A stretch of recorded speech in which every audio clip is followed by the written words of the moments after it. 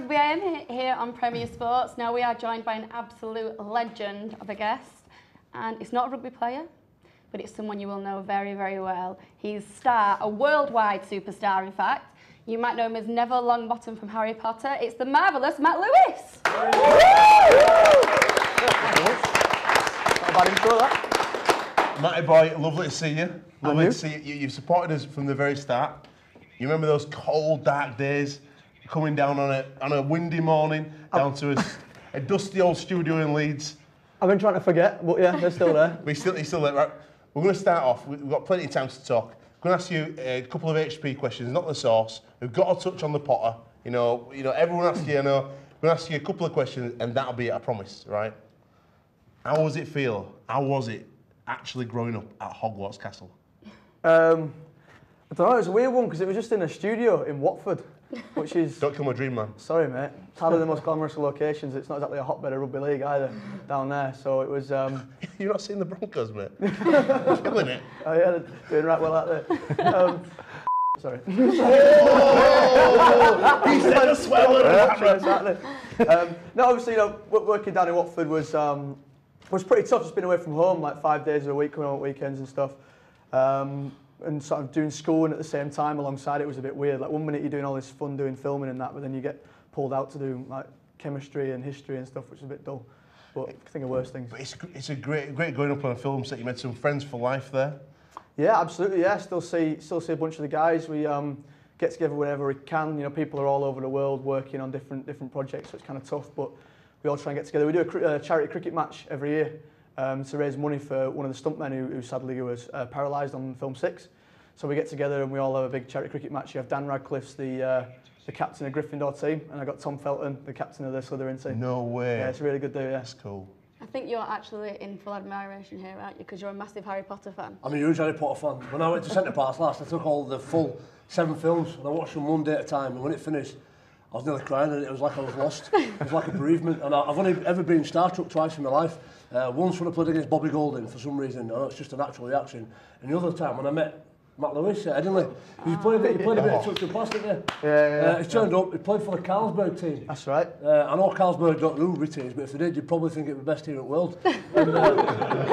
And Matt did really well. Actually, they got knocked out in semi-finals. But, you know, I was watching Matt see how good he was. I thought he had a few good spells, to be fair. John, quite there.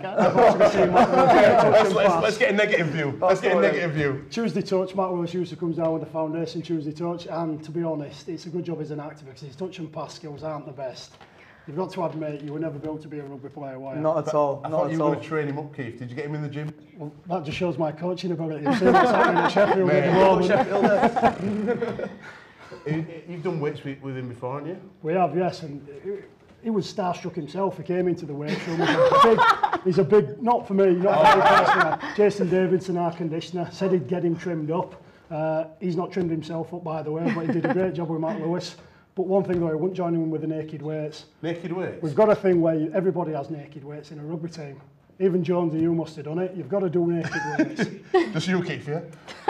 Nick Fozzard, Sean Long, there's a rule. You've got to do 6, I think it's 6 chins on the chin bar naked.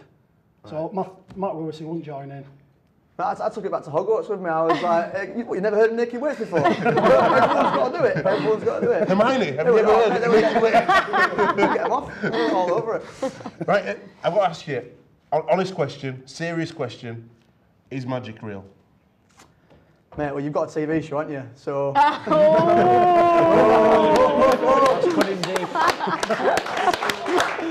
This is our dream. Don't kill my dream, man. Don't kill my dream. 1-0. Anything's possible. I know, well, I've been a massive supporter of you. Maybe you don't support us as much as we support you. But I've been watching you on number 42. Not 42. 4-2. And how's it going? Yeah, Bluestone 4-2 on BBC. It's gone really, really well. The series went down really great with the critics and the fans and stuff. We got the biggest viewing figures for that slot. So we got a commission on the second series like straight away. So we're off back out to South Africa in October for 2 months to do the new series. Been with the producers and the writers in the last sort of few months working out what Towel Block's going to be doing next. So you play a character called Towel Block? Yeah. Have you ever lived in a towel block? I haven't, no. He's a working class lad from Armley. So it's not a million miles away from where I am. But no, I never lived in a tower block, so I had sort of, you know, bit of research into the character and stuff. But I just like, I love him. I think he's great. He's a big.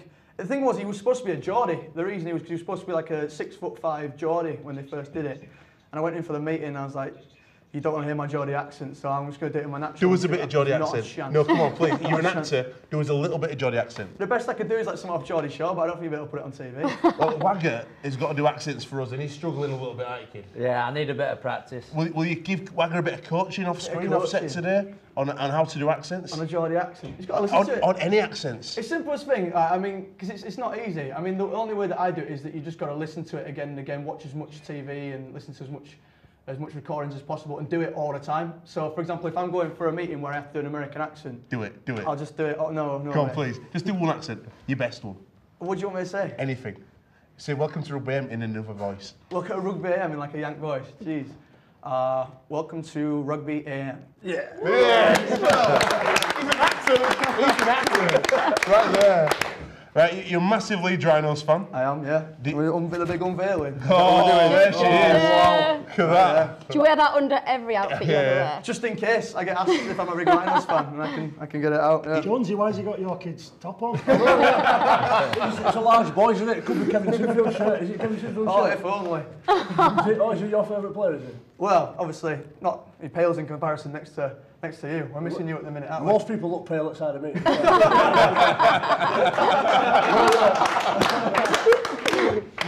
You like number 11, what's the crack with that? That's my number, isn't it? Yeah, it is, yeah. And it's all because of you, Jonesy, growing up, watching you play. No, it's not, sorry, mate. It's, I don't know, it's a weird one. I used to get picked for it when I played for school, where I played footy at school. And then from that, it just extended into all sports. So whenever I play footy or cricket or anything, I always wear. You always got number 11 at soccer? Yeah. With 5-a-side? That was good. Quick. We want him to support us, John. I'm really sure. I need you all to be nice to him, actually, 'cause my claim to fame is that he could actually get me the sack. He's actually, in theory, my boss.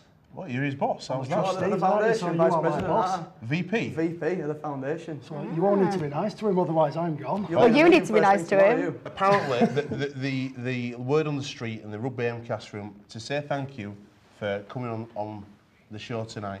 Jones is going to donate one of his old playing shirts to you. Mate, be my honour. Absolutely. See, in all seriousness, this is not. Whatever you want. But He's not really been used But this he wants a season, Kevin though, but he has Sinfield got one. it. That's the only problem. You can't trade it for a Kev shirt. You I'll can't get you a trade it for Kevin a Kev shirt. Sinfield one. Yeah, most people want Kevin Sinfield to sign my dear to him. So you can have that if you want. What do you reckon this year, Matt? Leeds look the real deal this season. Can you see them winning Super League this year? Is it going back to Headingley, the Super League title? Oh, I mean, you can say that every season, can't you? I mean, even when we're down in 5th, 6th, you can say we can win it. Of course we can.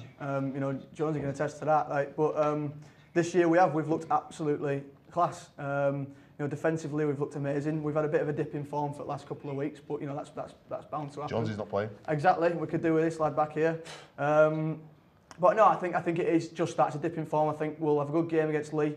And I think that'll really give a little boost to the confidence, and maybe if we play some young lads as well, because that's where we struggle sometimes when we get a few injuries in that, because we've had such a consistent team for so many years.